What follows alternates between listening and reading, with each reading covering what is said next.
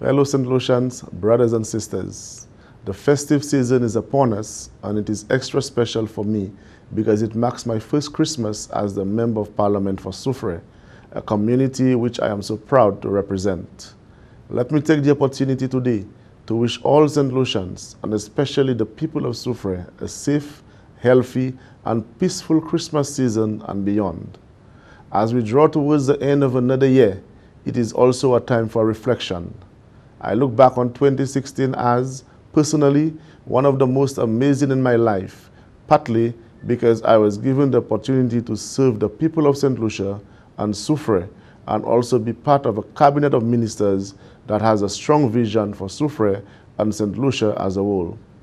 To have been given the privilege of being elected to perform the duties of an MP have been a tremendous honor, and I owe a great deal of thanks to my family and friends for their support.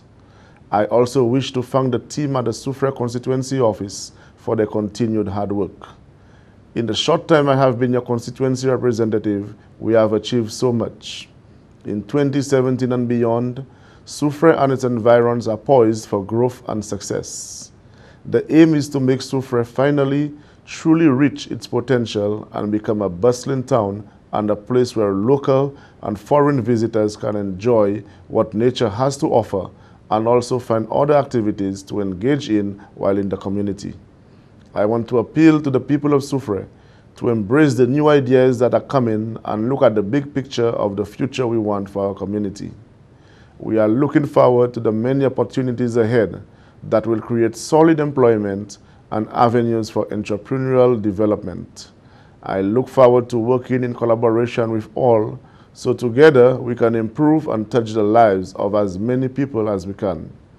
In this season of goodwill, I call on the people of Soufriere to bring to the light everything that makes us a great community.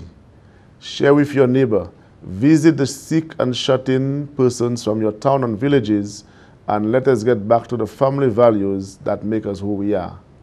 May this Christmas truly be a time of giving. My wish and prayer for our community is that we focus on our shared commitment to grow, develop, and prosper, regardless of the challenges.